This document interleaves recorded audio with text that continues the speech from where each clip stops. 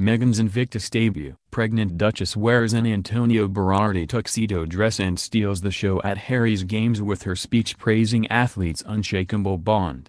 The Duchess of Sussex thanked the packed-out closing ceremony of the Invictus Games as part of their last engagement in Australia as she and Prince Harry prepare to head out to New Zealand.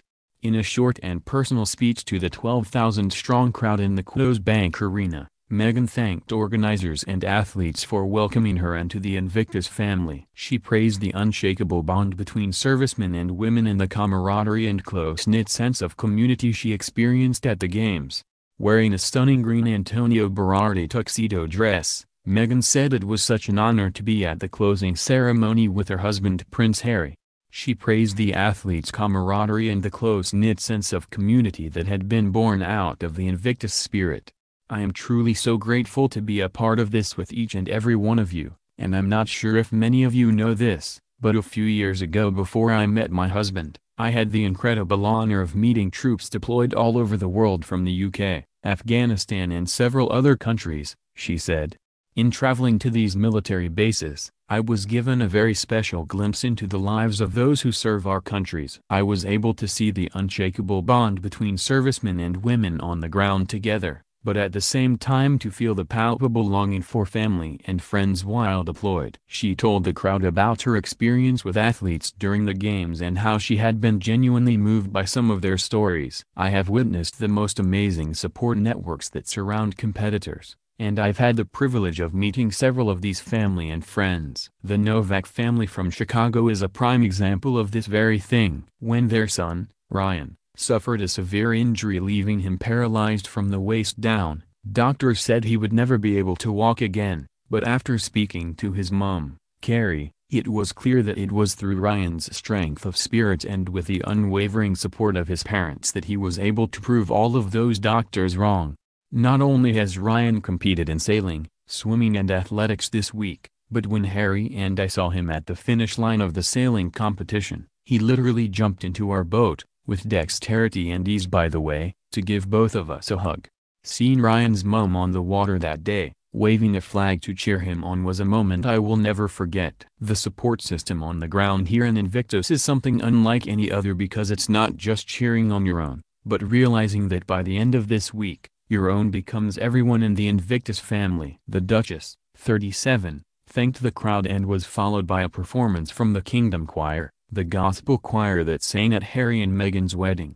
Later Prince Harry took the stage to rapturous applause. He opened his relaxed speech by saying "Hi guys" and told veterans he was humbled and inspired by your determination, your service, and your sense of humor. In a moving tribute to competitors, he said the Games was made up of ordinary people doing extraordinary things who have exceeded every expectation. He added, "No challenge is too difficult to overcome." The Duke of Sussex, 34, then introduced singer Aloe Blacc to close the ceremony as David Beckham, who was with his sons Romeo and Cruz but without his wife Victoria, cheered from the stands.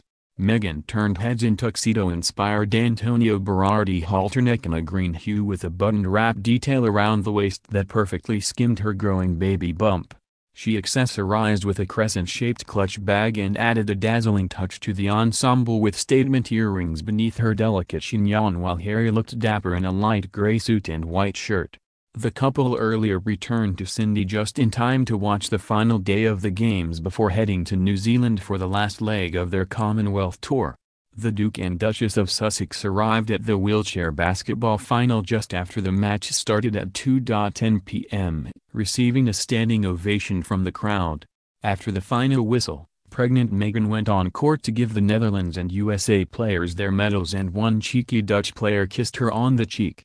The bold move was technically a breach of protocol because the correct way for men to greet a member of the royal family is with a neck bow, from the head only, but informal Meghan touched the player on the shoulder and smiled as he kissed her.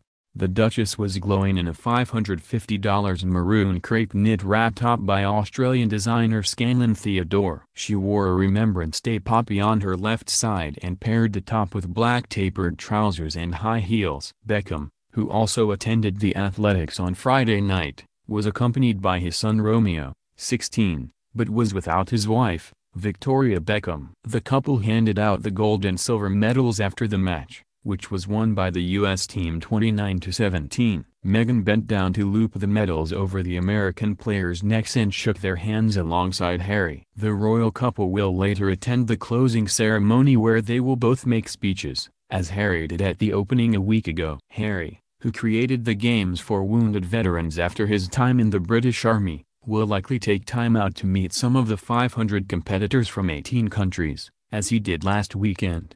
The couple's afternoon start to the weekend followed a late Friday night for the pregnant Duchess, where they attended the Australian Geographic Society Gala Awards at the Shanghai La Hotel.